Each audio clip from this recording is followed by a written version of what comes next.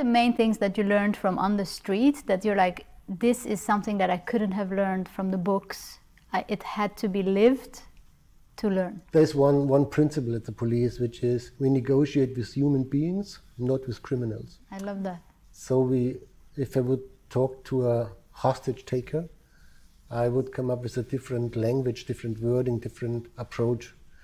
If I talk to John, for example, who is in a really difficult situation, then my wording, my approach is different. And this is what I have learned.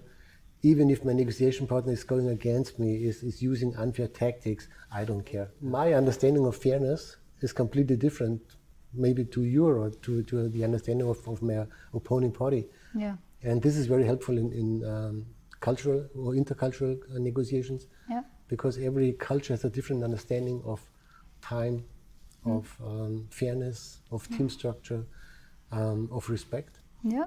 And so this is what I have learned.